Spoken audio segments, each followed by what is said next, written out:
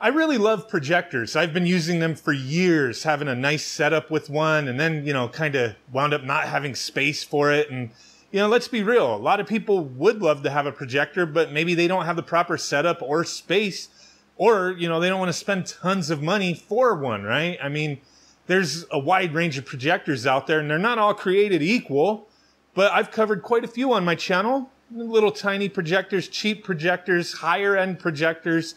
But today we're going to be taking a look at something I think is kind of neat, the WiMius Q2 DLP projector. This thing is a smart projector. It has built-in Android system. It can be completely portable. It has a rechargeable battery built into it, a 5,000 milliamp hour battery. You can get about 2.5 hours of playtime through that. And there's a few neat features here, but you know, it's going to be up to you to decide. Is this something worthwhile for you? So let's take a quick look. I did record a few tests with this thing, get some just basic documentation. We're not worried about that, but here is the projector. I really like this setup. It is tiny, little tiny projector.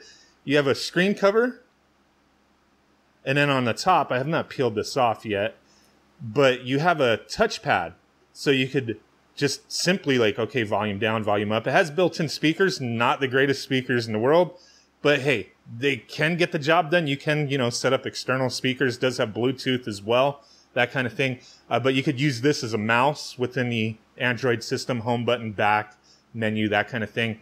You have HDMI. It's like mini HDMI, the power button right there. And then on this side, you have a focus, little focus wheel, and then USB, and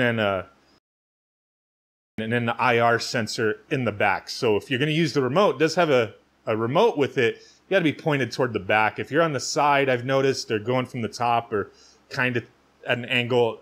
It's not doing too well. You got to be behind it, which kind of makes sense. You also get a power cable, just simple little barrel jack that charges it up. You could leave it plugged in or just use the built-in battery. And then you also do get a remote instead of using the top, like, because this is cool. Don't get it twisted. It's cool that you have this touch, but you see, just barely touch it. It's like, you know, if you're like, oh, even if you're not like scrolling across it, if you're just like, hey, let me power it up. It's like, you know, wobbling because it has this built-in stand, which is actually really cool. You can also take it off and then, you know, thread it to something else. But you have this stand that you can orientate different ways, bam, stuff like that. That's cool. I like that inclusion there. So that's pretty nice. But our remote here is just a cheap, basic remote that I've seen come with a lot of devices. Gets the job done. You could use it as an air mouse, that kind of thing, but just basic operation. That's it. Power button, boom. Then you do have a USB barrel jack to plug into, you know, charge, boom, put it into a portable battery to get some extra power. And then you do get the HDMI cable, which is good since it uses that like tiny or smaller HDMI. Not everybody has those. So you can plug this thing into multiple devices. But I'm going to showcase some footage and, you know, kind of share my thoughts on this thing real quick. But this is a DLP LED projector. Its resolution is 540p.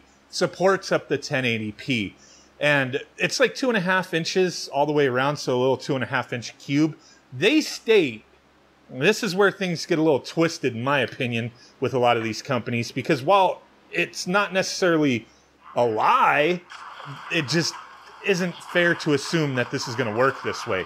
They say projection size from 10 inches to 300 inches.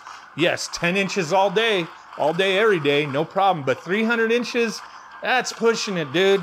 I could get maybe a 60-inch image and not lose too much clarity, but it definitely starts losing clarity. There's no way you're pushing this thing to 300 inches. It's going to be a blurry mess, in my opinion. But you also have Wi-Fi, Bluetooth, and then you do have Android built in to be able to, you know, watch video through YouTube or sign into your Netflix account, that kind of thing. It's only Android 7, so very outdated, not up to date with all the features of Android, and there's no update available. I checked, so that kind of sucks. But yeah, using this thing, I didn't really have high expectations. I don't really think you should for something this small.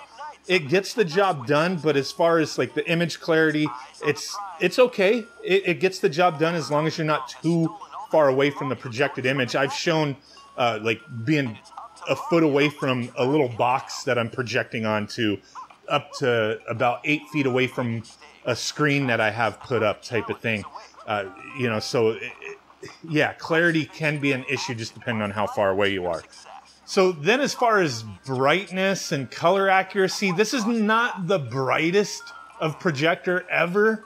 And the color accuracy, there's no options within the system that I could find to make any kind of fine-tune adjustments to color.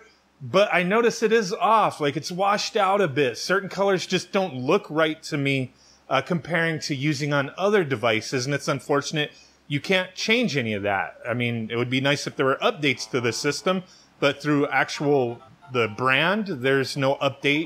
It says there's nothing available, and then through, you know, an Android update, there's no updates. So I'm not finding any options to make fine-tune adjustments there, but it still can be okay, I guess. I mean, this is not a high-end projector at all. It does have a cool feature that I do kind of like with the auto keystone correction, so that's always a big thing. Especially with a portable projector. If you're moving this thing around, you don't have it permanently fixed to something and set up, you know, you're going to have to be making all these little adjustments to the shape and size, how you have it orientated to the screen to make sure it's perfectly square. While this is not the most feature-rich as far as keystone correction that I've ever seen, but for a small, tiny projector to have auto keystone is really awesome, but it's just you know, the vertical. You're not getting that horizontal. So to have this dead on straight in front of a screen, if you make any kind of little tiny adjustment to angle, it will readjust that you know, vertical keystone there. So it'll recenter it, make it square. Not perfect. Doesn't always get it exactly the way it should be, but it does work decently well. So overall, I think this is a cool little projector. It's not something I would ever recommend to have as your like permanent, you know, home theater projector, but to have something little that you could take around, put in the kids' room one night or go out in the backyard, that type of thing, take it with you on a trip. It is really neat. It's definitely a cool thing. Price point wise, this thing, I don't really like the way a lot of companies do this. They'll have like a crazy price listed on Amazon, then they'll have like a crazy coupon. That's what they're doing here as well. But you know, you can get this for under $200, around the $180 price point with the coupon they have on Amazon, and then an additional coupon that they've given me to share with you guys if you put it in, if you're interested. It's neat. You can do better, but, you know, if this is something you're looking for, a little tiny portable projector, it is kind of cool. Let me know what you think. Thanks for watching. Bye.